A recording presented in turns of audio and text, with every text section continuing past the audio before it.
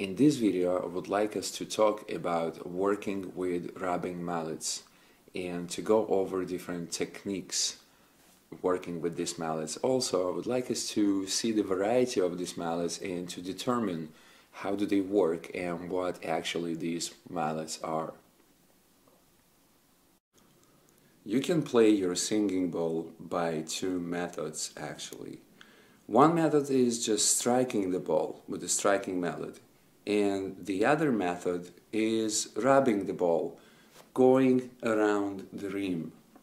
To do that, to make your ball sing when you rub it, you need a mallet that will produce a friction. Friction in between the surface of the mallet and the surface of the ball.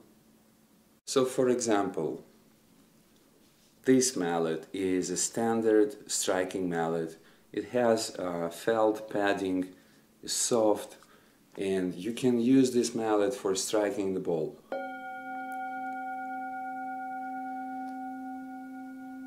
If you'll try to rub your ball with this kind of mallet, you will get no sound because the felt will slide on the ball, on the surface of the ball, and there will be no friction. So it's kind of pointless. Therefore, we have a huge variety of rubbing mallets, and they use the same principle as the leather padding, the suede padding, or just a wood with a different firmness. So let me just demonstrate all types of rubbing mallets that I have in my collection. Let's actually begin with wood only. So this is a soft wood aspen. This is the firmest one, ebony wood, black wood, king wood. This is a little softer than the ebony, but pretty firm as well. And we will discuss in which cases what mallets to use. Another ebony wood, black wood, a little bigger in diameter. Rosewood. That's pretty much it.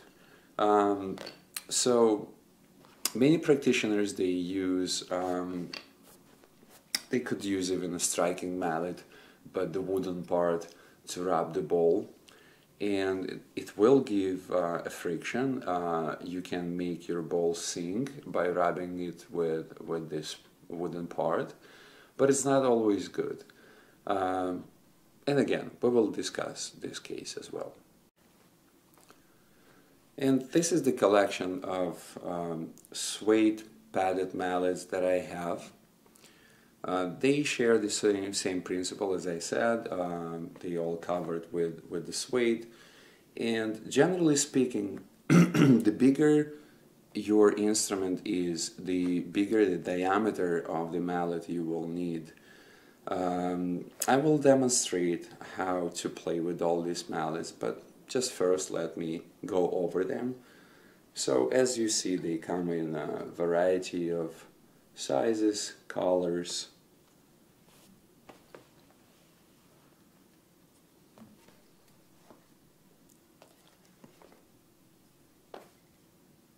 There's so many of them, and they actually, when you play them, you can highlight different sound partials of your instruments.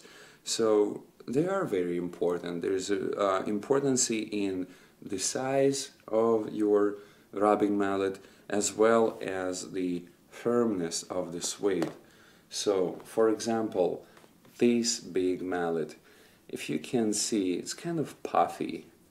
The layer of the suede is very thick and it's soft. So when I will rub my ball with this stick, with this mallet, the vibrations will be kind of swollen by this suede, and I will hear my ball playing very soft. if I'll play the same ball with this mallet, the layer of the suede is a little thinner, so most likely I will get a high pitch as well, and my playing technique will be not as soft. Let me give you a little demonstration of how do I play this big ball with a big diameter rubbing mallets. I have these two, the softer one and the firmer one, and let's see if there will be any difference in the sound that I will play. This is how we hold the stick parallel to the wall, and I will go a little fast just to make the ball to vibrate, and when it starts singing I will slow down and press the stick against the wall a little harder.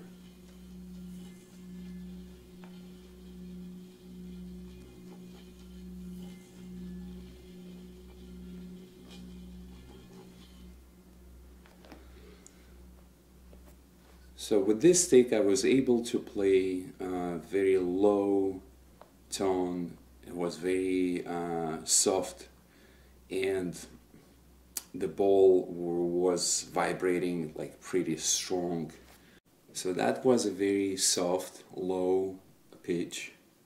And if I want to play a higher tone, a higher sound partial of the same ball, I will choose a mallet with a thinner layer of suede. I will also change my playing technique. I won't hold my rubbing mallet parallel to the wall, but I will rest it with an angle on the top of the rim, and I will press it. I will press the mallet. Now also I start relatively fast, and when the ball starts singing I will slow down and I will press my mallet even more.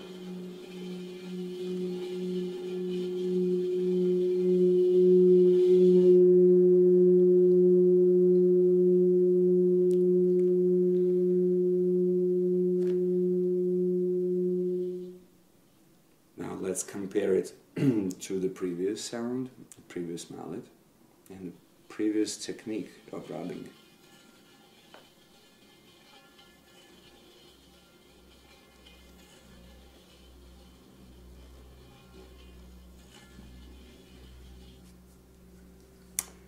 Not even sure if you can hear this low pitch, low roaring sound. Okay, let me take you to a different example.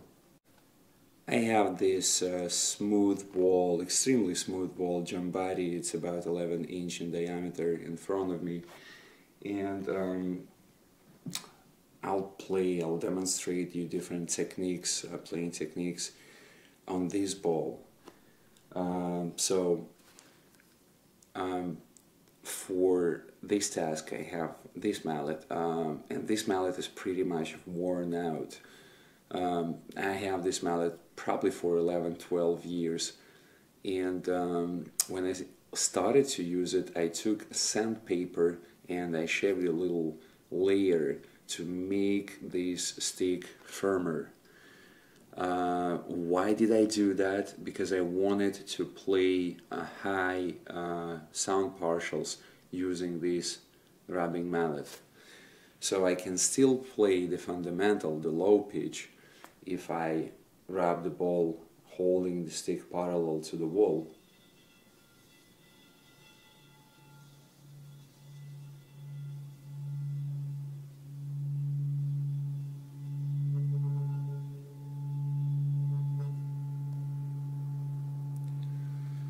Or I can change my angle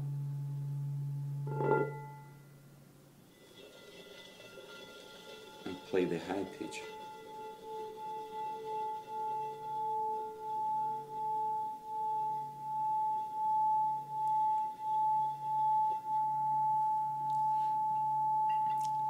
I can do the same with the wooden mallet, but the wooden mallet won't let me be so gentle and quiet with rubbing the ball. I will hear the sound of the friction.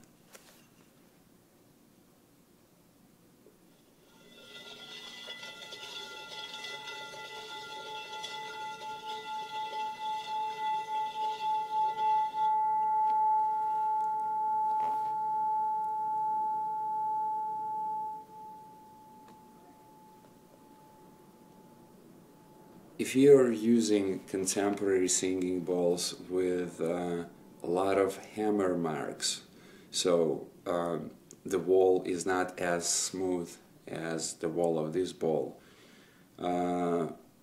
rubbing it with a firm wood won't sound really good. You will, you will hear each time you're hitting the flat spot. You will hear the impact of your mallet. So consider using the mallets with the suede padding. So for example, this is contemporary ball, and as you see, the hammer marks are more visible here than on this antique ball. So let me play this ball with a wooden stick.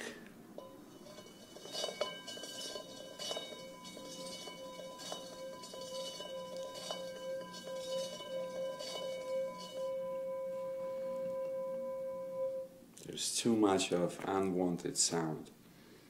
Now I will choose the stick with a little thicker layer of the suede to play this ball.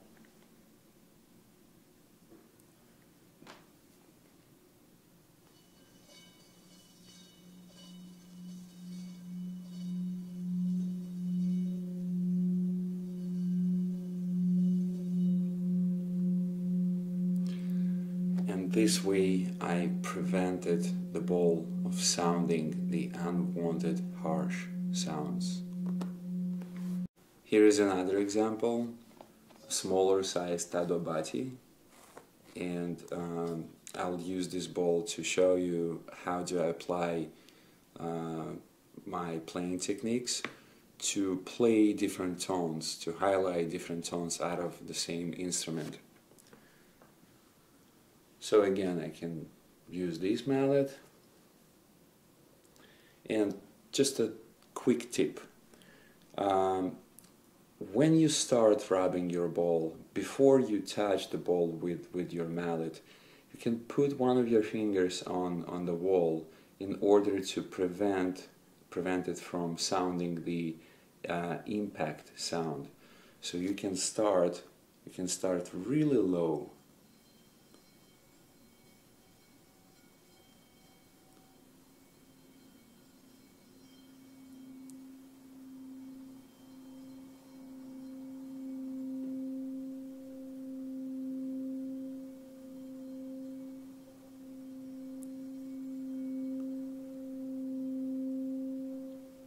Now I will change my angle, and I will add a little pressure.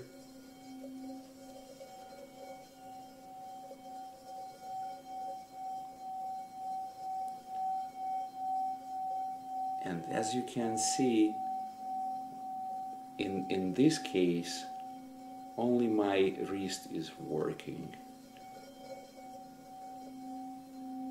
Now the whole shoulder is moving.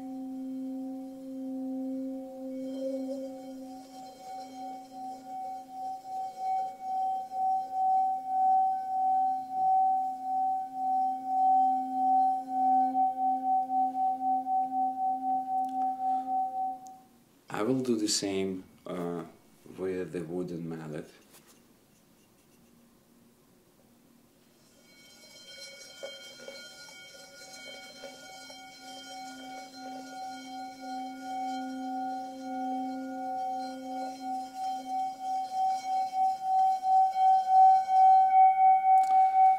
So in this case, the sound is more piercing. It's a little more of introduction of a metallic sound, which sometimes you would like to play this way, but sometimes you really want it to be soft. So that's the main difference of using the suede padding mallets and the wooden mallets. Now let's talk about the firmness of the wood. And for this case I will demonstrate a different ball, a smaller ball, because with the smaller balls there is really big difference. I have 4 little cups. This is the smallest cup, this is the biggest cup, and let's run a little experiment choosing the proper mallet, playing these cups. This mallet would be still good because it's not too big, it's not too small, but I will actually play it in order to understand is this really suiting me. That would be another mallet that I choose for this experiment, and I will choose a few of these sticks, the rosewood stick and the ebony stick. So let's begin with the bigger diameter ball, and I'll play it first with the suede padding.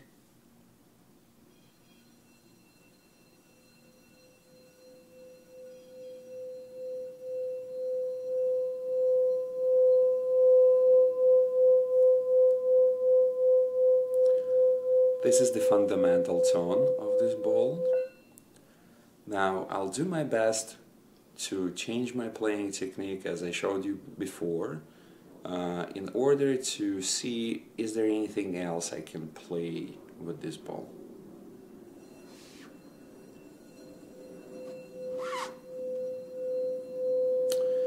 And right away I see that this is an impossible task. Because with applying a little more tension, a little more pressure, the ball starts spinning. So that's first thing. And another thing, well, probably the diameter of my mallet is too big. So let's choose this mallet.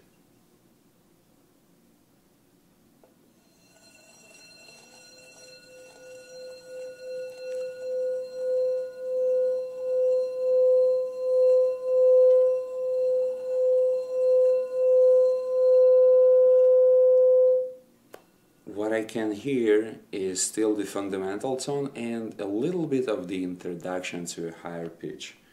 So let's choose the rosewood stick, smaller diameter and the firmer wood.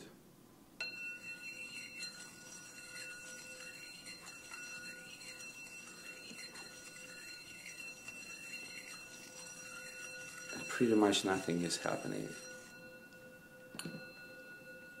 This is the firmest wood, ebony wood.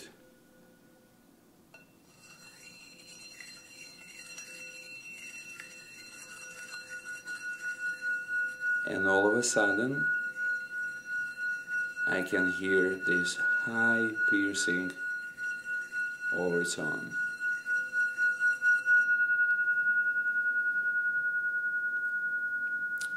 Let's check a different bowl. That's a little smaller ball in diameter, and it has a thinner wall.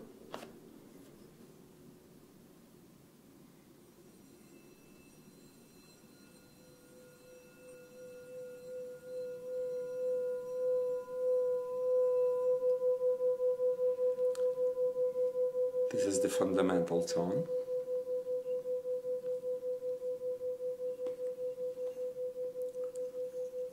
Aspen wood.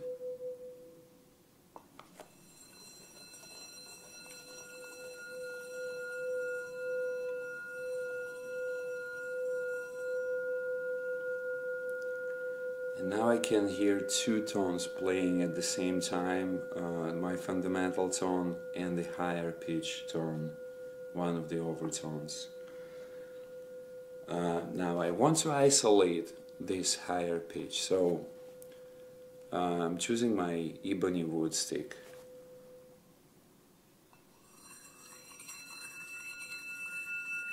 Success.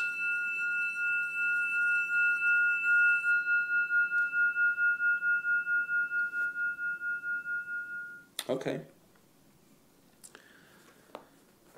The smaller your bowl is, the smaller the diameter of the friction mallet, the rubbing mallet you need, because well, just a simple logic. If you take a big diameter mallet and you start to spin your small ball, what is happening?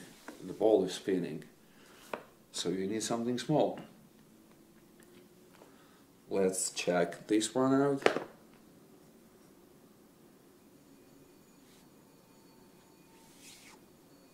Very hard. The ball is spinning with my mallet. So I will proceed right away to wooden mallets.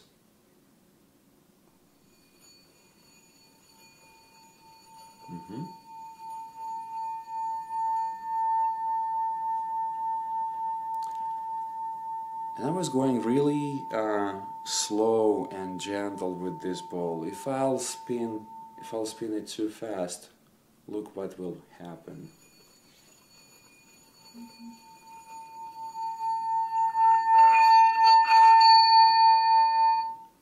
I don't want it.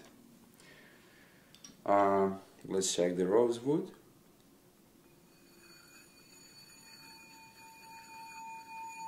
Beautiful.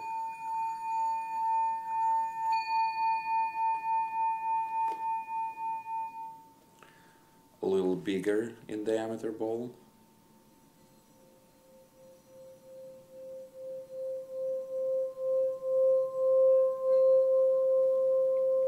That's the fundamental.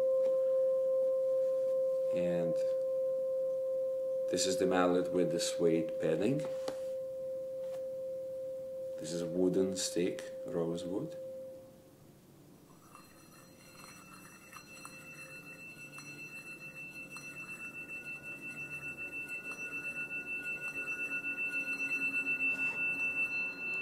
Such a big difference, isn't it?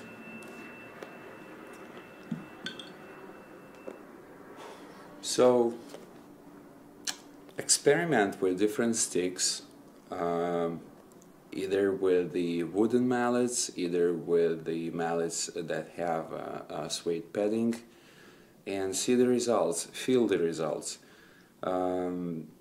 You know, sometimes you play few balls at the same time. You rub two balls, and let's say that the fundamental of your left ball is X. Okay, like let's say 200 hertz.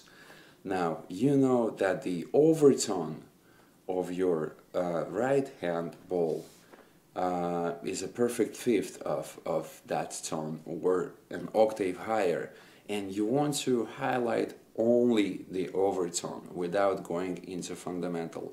So therefore you choose different mallets and you apply different techniques.